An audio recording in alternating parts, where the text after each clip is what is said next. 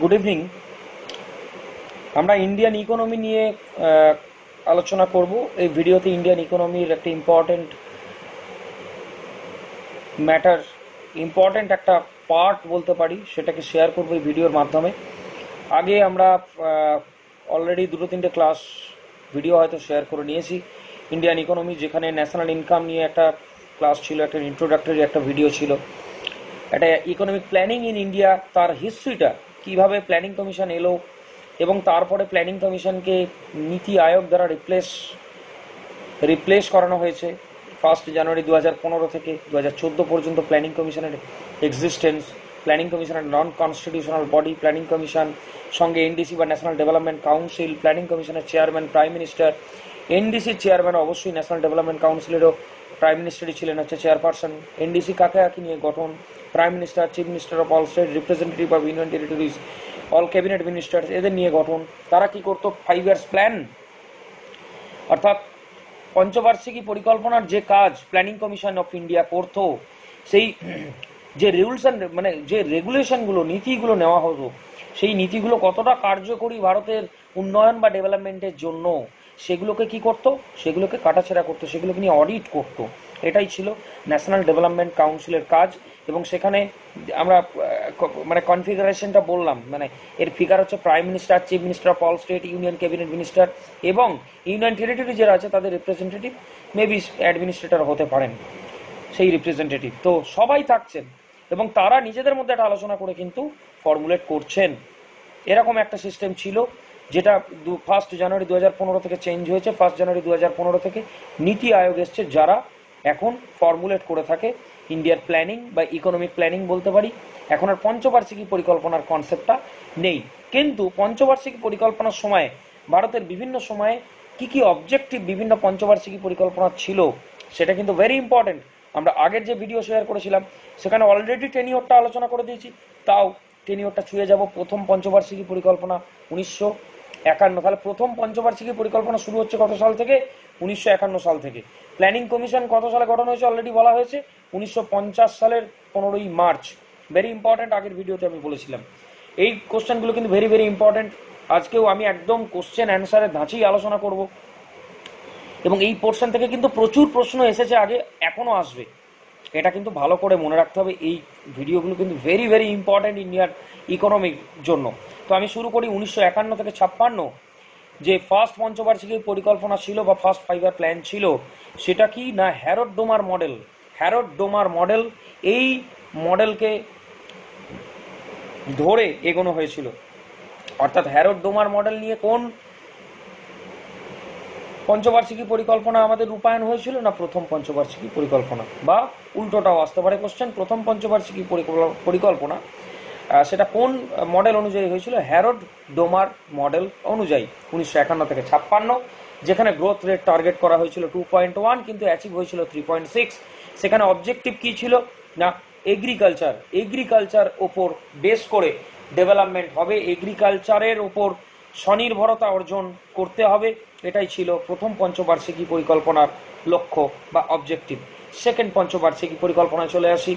দ্বিতীয় পঞ্চবার্ষিকী পরিকল্পনা হয়েছিল 1956 থেকে 1961 পর্যন্ত।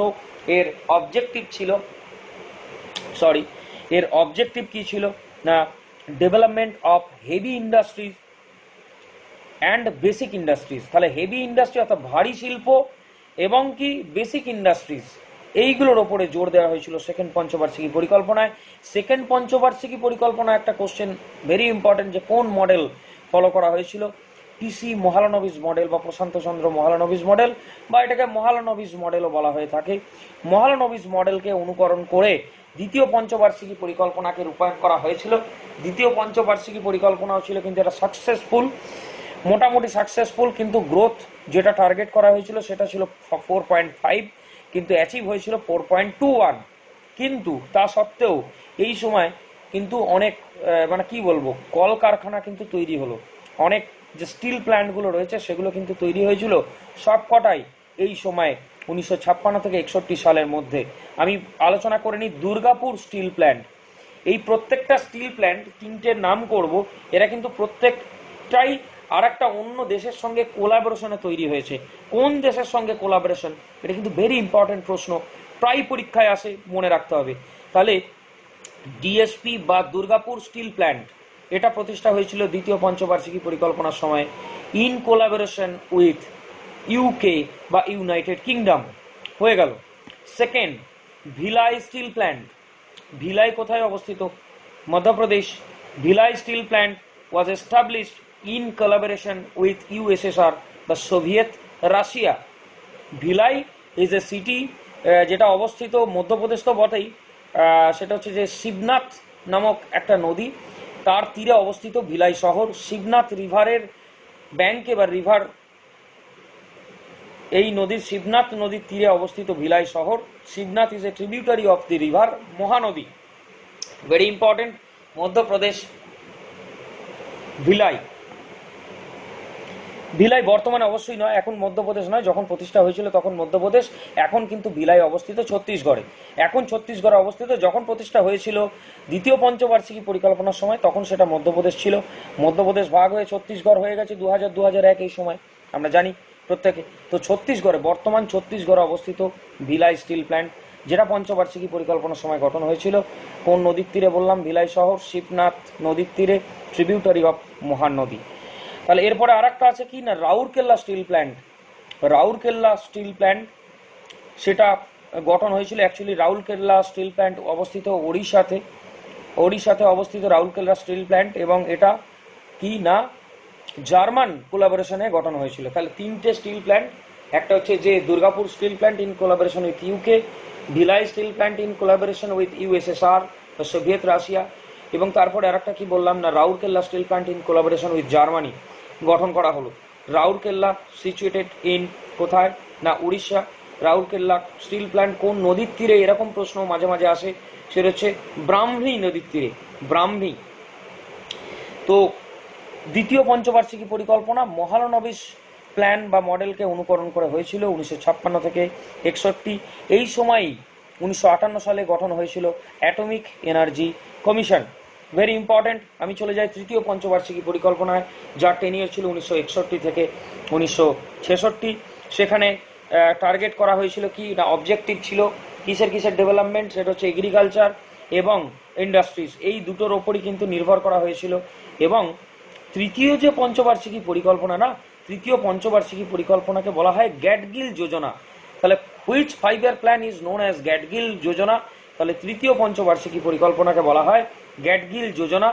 এখানে টার্গেট করা হয়েছিল,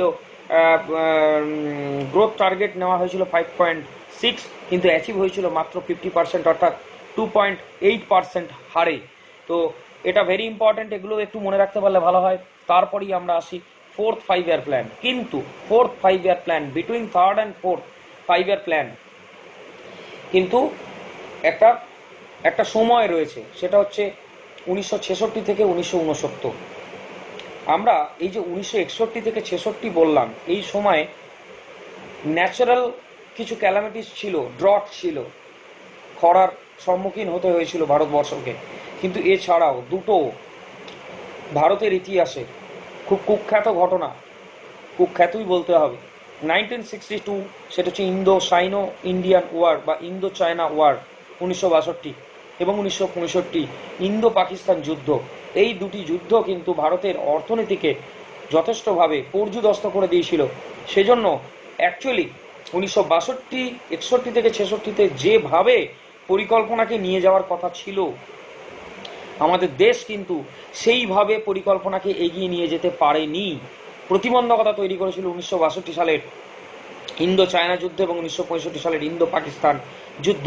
ভেরি ভেরি ইম্পর্টেন্ট এই দুটো যুদ্ধ, এবং ন্যাচারাল ক্যালামিটি, ড্রট ইত্যাদি ভারতের মানে উন্নয়নকে পিছিয়ে দিয়ে কিন্তু পরিকল্পনা একটা ধাক্কা এনেছিল। তৃতীয় পঞ্চবার্ষিকী পরিকল্পনাতেই টার্গেট আমরা দেখলাম 5.6 এবং অ্যাচিভ হয়েছে 2.8 গ্রোথ।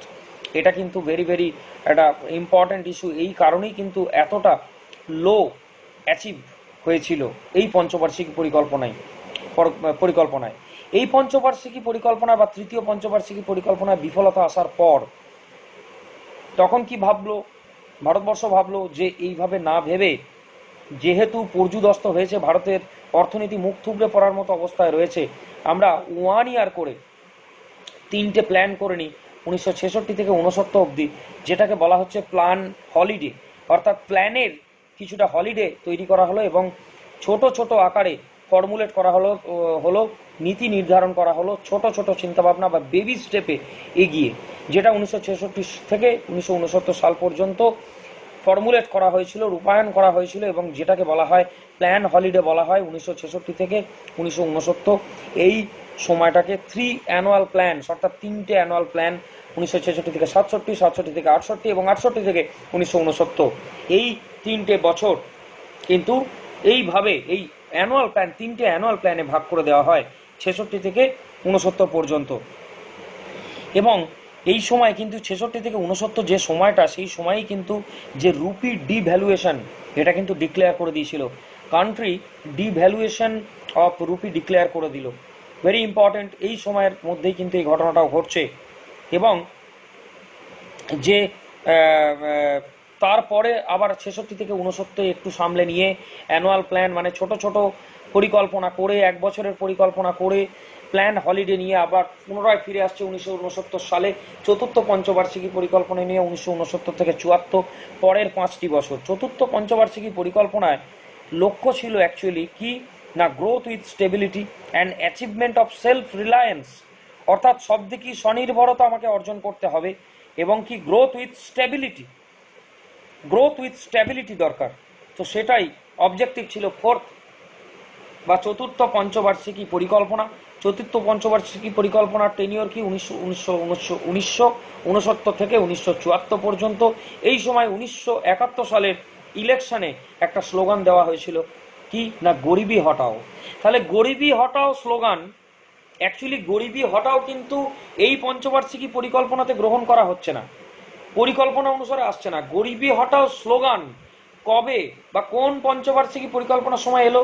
চতুর্থ পঞ্চবার্ষিকী পরিকল্পনার সময় এলো। গরিবি হটাও স্লোগান কত সালে দেওয়া হয়েছিল? 1971-এ যখন ইলেকশন হয় তখন।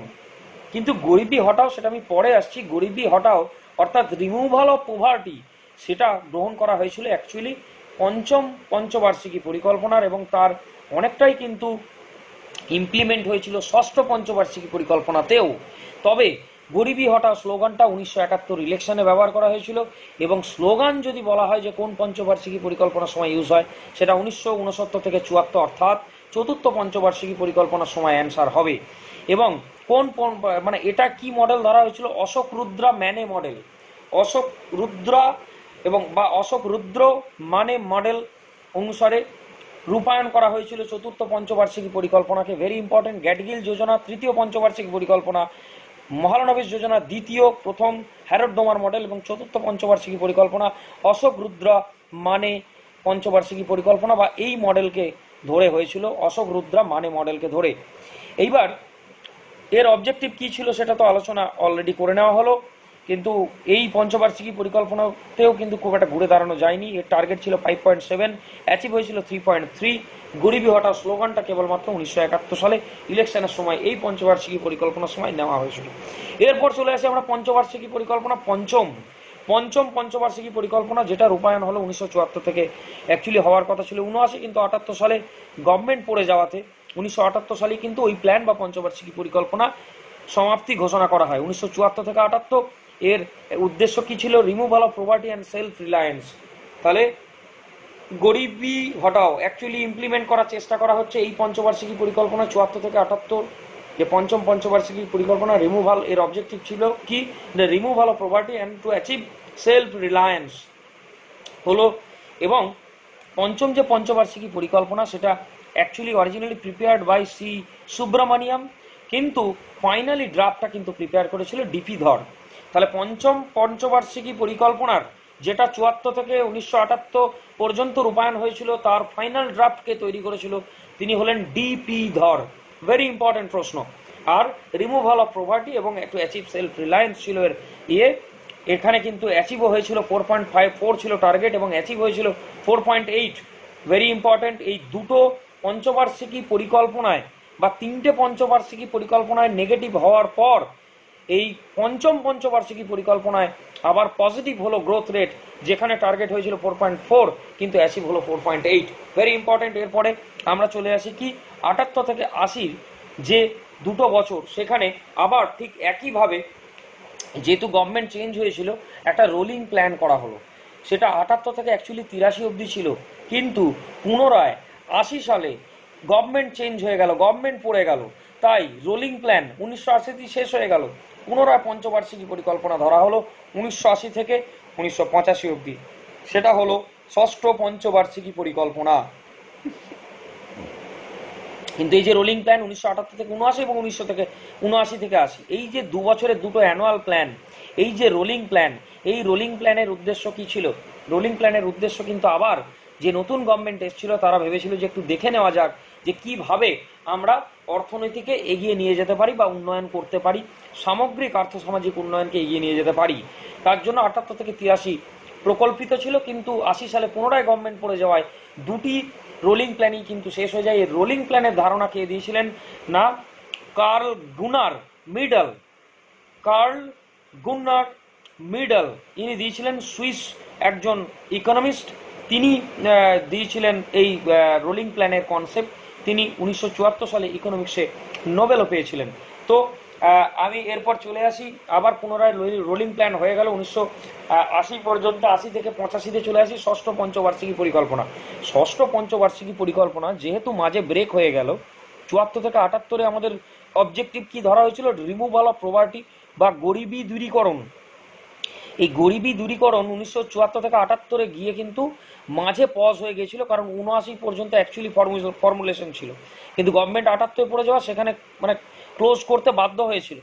তো সেই পুনরায় এই গরিবি হটাও পরিকল্পনা নিয়ে আসা হলো সিক্সথ পঞ্চবার্ষিকী বা ষষ্ঠ পঞ্চবার্ষিকী পরিকল্পনা, যেটা 1980 থেকে 85-তে ফর্মুলেট করা হয়েছিল।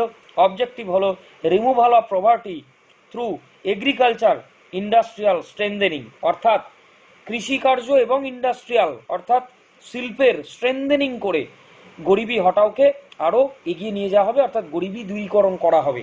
তাহলে পঞ্চম পঞ্চবার্ষিকী পরিকল্পনা সেখানেও ছিল removal of poverty and to achieve self reliance, সেটা মাঝে ভেঙে গেছিল। তাই ষষ্ঠ পঞ্চবার্ষিকী পরিকল্পনাতেও কিন্তু কি করা হলো, যে উদ্দেশ্য কি, অবজেক্টিভ কি ঠিক করা হলো না removal of poverty through agricultural and industrial strengthening and development. এখানে কিন্তু ষষ্ঠ পঞ্চবার্ষিকী পরিকল্পনা ভেরি ইম্পর্টেন্ট। গ্রোথ রেট যেটা টার্গেট করা হয়েছিল 5.2 এবং অ্যাচিভও কিন্তু হয়েছিল 5.4%, অর্থাৎ সাকসেসফুল ছিল। সেভেন্থ 5-ইয়ার প্ল্যান 1985 থেকে 90, সেখানে অবজেক্টিভ কি ছিল না টু অ্যাচিভ মানে সেলফ সাফিসিয়েন্ট ইকোনমি, একটা ইকোনমি চারিদিক থেকে বা সামগ্রিকভাবে ভরে উঠুক, সমৃদ্ধ হওয়া বা সমৃদ্ধ করা। কিসের দ্বারা? প্রোডাক্টিভ এমপ্লয়মেন্ট এবং কি প্রাইভেট সেক্টরকে প্রথম প্রায়োরিটাইজ করা হলো কোনো পঞ্চবার্ষিকী পরিকল্পনায়। Very important. সেই সময় প্রধানমন্ত্রী ছিলেন রাজীব গান্ধী। রাজীব গান্ধীর সময়ে কিন্তু প্রথম প্রাইভেটাইজেশন বা প্রাইভেট সেক্টরকে জোর দেওয়া হয়েছিল, প্রাইভেটাইজেশন অফ ইন্ডাস্ট্রি করা হচ্ছিল। এবং এই যে বলছিলাম যে 1985 থেকে 90 আগের ভিডিওতে শেয়ার করছিলাম Hindu rate of growth, Hindu rate of growth কিন্তু এই সপ্তম পঞ্চবার্ষিকী পরিকল্পনা শেষে এসে কিন্তু হিন্দু রেট অফ গ্রোথ থেকে এই ব্যারিয়ার বা যে বাঁধন ছিল সেখান থেকে ছিন্ন করে ভারতীয় অর্থনীতি কিন্তু একটা লিবারালাইজেশনের পথে এগিয়ে যাচ্ছে বা পথ প্রশস্ত হচ্ছে, গ্লোবালাইজেশনের পথে ঝাঁপাচ্ছে। ভারতীয় ইকোনমির কিন্তু একটা খুব ট্রানজিট এই 90-91 এই সময়টা ভেরি ভেরি ইম্পর্টেন্ট। 1985 থেকে 90 সেভেন্থ বা সপ্তম পঞ্চবার্ষিকী পরিকল্পনা সেলফ সাফিসিয়েন্ট ইকোনমি কি না থ্রু প্রোডাক্টিভ এমপ্লয়মেন্ট এবং কি করা হলো এই সময় privatisation of the industrial sectors, finally cross the barrier of Hindu rate of growth. তো ভেরি ইম্পর্টেন্ট এই সময়। এরপরে আমরা চলে আসি, একটা হয়েছিল অ্যানুয়াল প্ল্যান আবার 1990 সাল থেকে 91 এবং 91 থেকে 92 এই সময়টা during the changing of political situation change হচ্ছিল, সেই জন্য আবার দুটি অ্যানুয়াল প্ল্যান বা বার্ষিক পরিকল্পনা করা হয় পঞ্চবার্ষিকী পরিকল্পনা থেকে বেরিয়ে এসে 1990 থেকে 91 এবং 91 থেকে 92। এবার অষ্টম পঞ্চবার্ষিকী পরিকল্পনা শুরু হয় কি 1992 থেকে 97। কিন্তু 1990 থেকে 91 এবং 91 থেকে 92 ভেরি ইম্পর্টেন্ট, কিন্তু রোলিং প্ল্যান হলেও কিন্তু ভেরি অ্যানুয়াল প্ল্যান হলেও কিন্তু ভেরি ইম্পর্টেন্ট ছিল। তাহলে প্ল্যানের ব্রেক হচ্ছে তিনটে টাইমে, 66 থেকে 69, যে সময়টা প্ল্যান হলিডে। তার আগে তৃতীয় পঞ্চবার্ষিকী পরিকল্পনার সময় 62-তে ইন্দো চায়না যুদ্ধে এবং 65-তে ইন্দো পাকিস্তান যুদ্ধের জন্য পর্যুদস্ত হয়েছিল, সেজন্য 66 থেকে 69 একটা প্ল্যান হলিডে নিয়ে হয়েছিল, তিনটে অ্যানুয়াল প্ল্যানে ভাগ করা হয়েছিল। এবং তারপরে 78 থেকে 80 গভর্নমেন্ট পড়ে যাওয়া, 78 থেকে 79 এবং 79 থেকে 80 দুটি অ্যানুয়াল প্ল্যান। এবং পুনরায় মানে যেহেতু পলিটিক্যাল চেঞ্জিং একটা ট্রেন্ড ছিল, সেহেতু 1990 থেকে 91 এবং 91 থেকে 92 দুটি অ্যানুয়াল প্ল্যান করা হয়। সেই সময় প্রধানমন্ত্রী ছিলেন নরসিমা রাও, পিভি নরসিমা রাও। নরসিমা রাওয়ের সময় 1991 সালে কিন্তু ইন্ডিয়ান ইকোনমির লিবারালাইজেশন হলো, অর্থাৎ সকল বাঁধনকে ছিন্ন করে ভারতীয় অর্থনীতি বেরোনোর কিন্তু একটা চেষ্টা করলো। ভেরি ইম্পর্টেন্ট একটা মুহূর্ত। এরকম প্রশ্ন আসে যে ইন্ডিয়ান ইকোনমির লিবারালাইজেশন কখন হচ্ছে, কোন সালে? 1991। ইন্ডিয়ান ইকোনমি গ্লোবালাইজেশনে কবে মানে ঢুকছে, প্রবেশ করছে? 1991। Very important. এবং প্রাইভেটাইজেশন অবশ্যই 85 থেকে 90 এর সময় কিছুটা হয়েছিল, মানে সপ্তম পঞ্চবার্ষিকী পরিকল্পনা শেষের দিকে এসে, কিন্তু প্রাইভেটাইজেশনে আরো ভীষণভাবে জোর দেওয়া হচ্ছে কিন্তু এই সময়ে, অর্থাৎ 1991-এর এই সময়টাতে। কিন্তু এই সময়টা পিভি নরসিমা রাও এই সময় অর্থমন্ত্রী ছিলেন আমাদের প্রাক্তন প্রধানমন্ত্রী ডক্টর মনমোহন সিং, এবং তার মস্তিষ্ক প্রসূত কিন্তু অনেকটা বিষয় ছিল।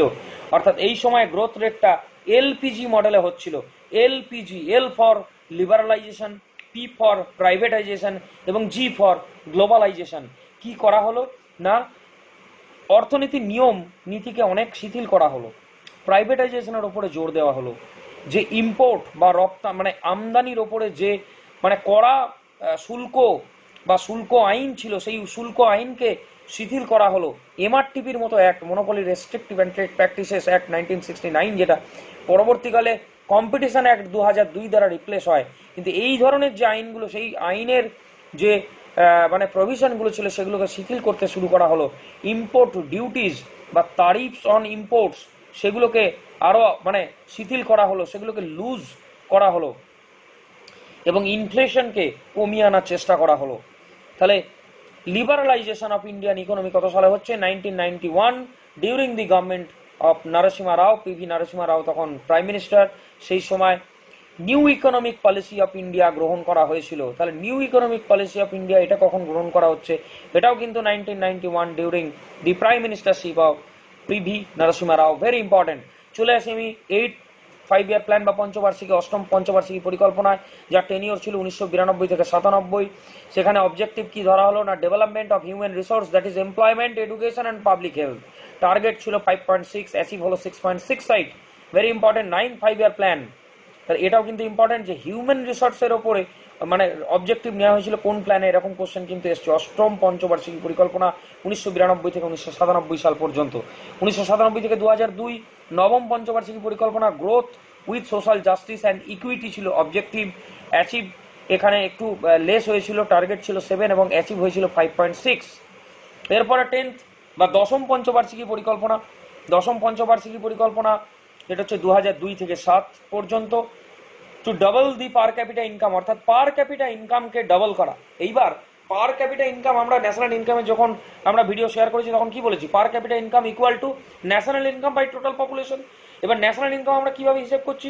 Total value of the goods and services produced in a country in a financial year বা ইন এ ইয়ার। তাহলে একটা অর্থনৈতিক বছরে যদি আমাকে পার ক্যাপিটা ইনকামকে ডাবল করতে হয়, তাহলে কি করতে হবে? ন্যাশনাল ইনকামকে ডাবল করতে হবে। যদি ধরে নেওয়া যাচ্ছে পপুলেশন মোটামুটি একই থাকলো, তাহলে কি আমাকে ডবল করতে হবে? কি অবশ্যই পপুলেশন বাড়বে, কিন্তু সেই হারে আমার ন্যাশনাল ইনকামকে কি করতে হবে? ডাবল করতে হবে।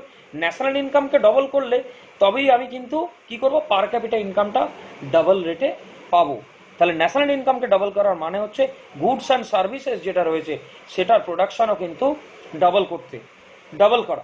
এটাই ছিল কিন্তু 5 ইয়ার প্ল্যানের দশম 5 ইয়ার প্ল্যানের লক্ষ্য। এটাও কিন্তু টার্গেট করা হয়েছিল 8 এবং অ্যাচিভ হয়েছিল 7.2। এখানে বলা হয়েছিল যে reduce the poverty ratio by 15%। Poverty ratio বা যে গরিবী আনা আছে সেটাকে 15% কমিয়ে আনা, 15% কমিয়ে আনা। 11th 5 ইয়ার প্ল্যান, যেটা 2007 থেকে 12-তে ফর্মুলেট করা হয়, এটা প্রিপেয়ার করেছিলেন C Rangarajan. Very important, which 5-year plan was prepared by C. Rangarajan, না 11th 5-year plan. DP Dhar 5th 5-year plan, বললাম যে ডিপি ধর 5th 5-year প্ল্যানের ফাইনাল ড্রাফট তৈরি করেছিলেন। তো ভেরি ইম্পর্টেন্ট আছে 11th যেটা 11th 5-year plan prepared by C Rangarajan, ফাস্টার and more inclusive growth. Target 8.1 হয়েছিল, 1 করা হয়েছিল এবং অ্যাচিভ হয়েছিল 7.9। ইম্পর্টেন্ট আছে। এবং 12th 5-year প্ল্যান যেটা টেনিওর ছিল 2012 থেকে 2017, 2014তে ইলেকশনে গভর্নমেন্ট অন্য গভর্নমেন্ট আসে এবং 2015 1 জানুয়ারি আমি যেটা বললাম নীতি আয়োগ তৈরি হলো, প্ল্যানিং কমিশনকে রিপ্লেস করলো। 12th 5-year প্ল্যান সেখানে বলা হয়েছিল ফাস্টার, মোর ইনক্লুসিভ অ্যান্ড সাস্টেনেবল গ্রোথ এটাকে টার্গেট করা হয়েছিল। 12th 5-year প্ল্যানে আরো অনেক কটা টার্গেট ছিল। IMR টু রিডিউস 2.5 পার 100 পার বার্থস, 25 পার 1000 বার্থস, অর্থাৎ 1000 পিছু মানে 25 জন বা তার থেকেও রিডিউস টু 25, মানে প্রতি 1000-এ 25-এ নামিয়ে আনা IMR অর্থাৎ ইনফ্যান্ট মর্টালিটি রেট। MMR বা ম্যাটারনাল মর্টালিটি রেট সেটাকে 1 লাখকে 1টায় নামিয়ে আনা, reduce to 1 per 1 lakh. To improve the CSR অর্থাৎ child sex ratio 0 to 6 years, যেটা 2 কত 950 অ্যাচিভ করা by the end of 5-year plan, অর্থাৎ 2017-এর মধ্যে 950 অ্যাচিভ করাই ছিল লক্ষ্য। Child sex ratio 0 to 6 years 950। To reduce total fertility rate two 2.1। তো এইগুলো ছিল মোটামুটি 12th 5-year প্ল্যানের টার্গেট। আমরা মোটামুটি প্ল্যানিং বা 5 years প্ল্যানিং পঞ্চবার্ষিকী পরিকল্পনা টেনিওর, তার মেন অবজেক্টিভ, কোনো মডেল ধরে করা হয়েছে কিনা, তার অ্যাকচুয়ালি টার্গেট কত করা হয়েছিল গ্রোথের এবং অ্যাচিভ কত হয়েছিল, এই নিয়ে আলোচনা আমরা টোটালি সেরে ফেললাম। এরপর পরবর্তী একটা ভিডিও আমরা শেয়ার করব বিভিন্ন পরিকল্পনার সময়ে কোন কোন প্রজেক্ট বা প্রকল্প নেওয়া হয়েছে, এই নিয়ে আমরা আলাদা একটা ভিডিও শেয়ার করব। তো এই ভিডিও অবশ্যই কাজে লাগবে, ভেরি ভেরি ইম্পর্টেন্ট এই ভিডিও। যদি ভালো লাগে অবশ্যই প্লিজ শেয়ার ইট, লাইক করো আর সাবস্ক্রাইব করো চ্যানেল। থ্যাংক ইউ, ভালো থাকো।